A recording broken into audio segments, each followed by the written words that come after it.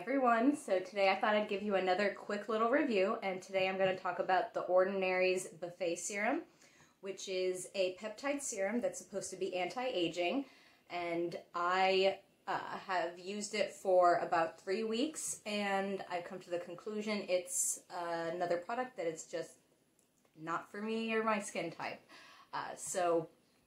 And the reason that is because I feel like when I apply it, it doesn't absorb into my skin, and if I do rub it in to try and make it absorb, it starts getting soapy.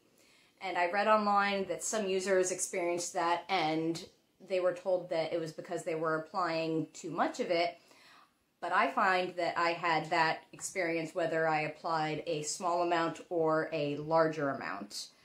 Also, ever since I started using it, I started having little pimples pop up on my forehead, which I don't normally get.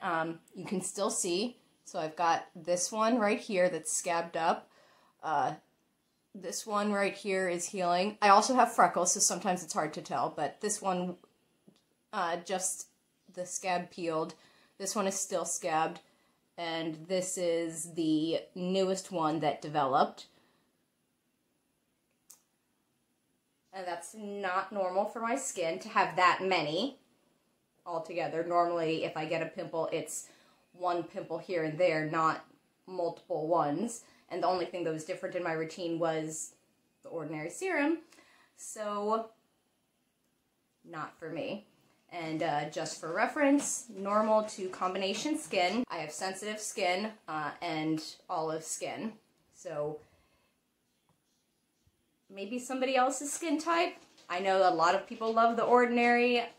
This is the second product I've tried from their line, and it just didn't work for me. But if it did work for you, let me know in the comments below. If I did something wrong, I don't know how much I could have done wrong because it's a serum and you apply it on your face. But if you think I'm applying it wrong, please let me know. Other than that, I hope you all have a wonderful day, and I love you.